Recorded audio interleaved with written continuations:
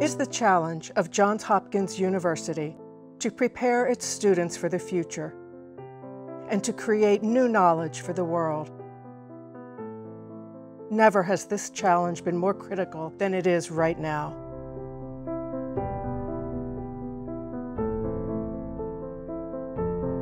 It's been more than 100 years since education has been delivered during a pandemic.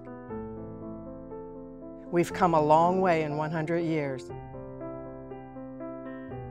Good morning, everybody. Good morning. Good morning. Today we're going to talk about vaccines and vaccine development. No viral disease has been eradicated from the face of the earth without a vaccine. With that in mind, let's talk about the development of the first vaccine.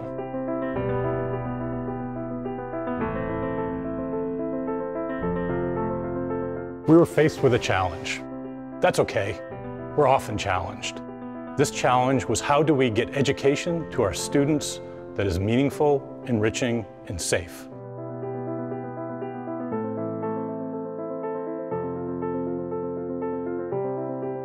We're doing this course this semester called Film and Literature in Pandemic. I want to introduce Emma Needell, who is a former student and a rising screenwriter in Hollywood. I would love to take this class. Wish I was a student still.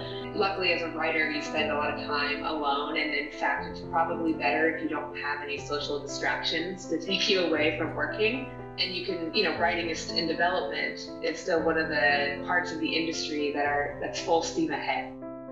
This is a turning point for education. We are now merging technology and education to an extent that no one dreamed was possible. That kind of innovation won't vanish. How we change it in the future is something I very much look forward to. Could you explain why we don't have a vaccine for HIV? That's a good question. It's basically because HIV is a very, very sloppy virus. Before our immune system can get to know it, it's changed itself into something else. Sir, how sloppy is the coronavirus? That's a good question, too.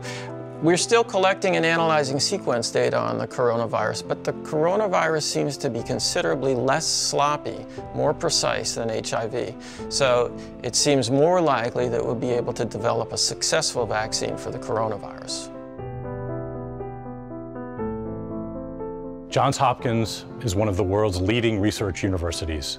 At the Krieger School of Arts and Sciences, Hopkins students have been expanding their knowledge beyond the classroom for decades. We have consulted with experts from our renowned medical school and School of Public Health, and we have protocols in place to deliver education and continue to enhance our academic community both safely and securely. Students today are the vanguard of a new generation.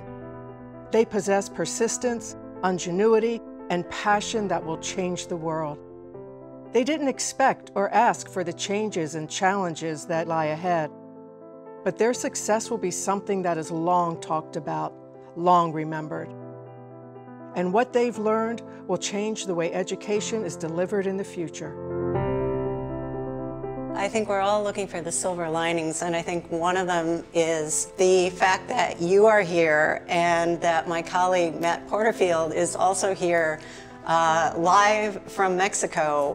Matt moved there with the idea of actually shooting, so I'm really interested to find out from Matt, how has this affected your practice? Yeah, this isn't the year that I expected at all. Slowly writing a feature here, spending a lot of time learning the language. I was really lucky to make a short with a couple of friends, and it's something that I don't think would have been possible if it weren't for these sort of COVID times. We will miss seeing you in person on campus, but our new production facilities mean that students will not only be able to continue learning from world-renowned experts in engaging and innovative research, but also that they will benefit from the entrepreneurial spirit and camaraderie of their colleagues and faculty.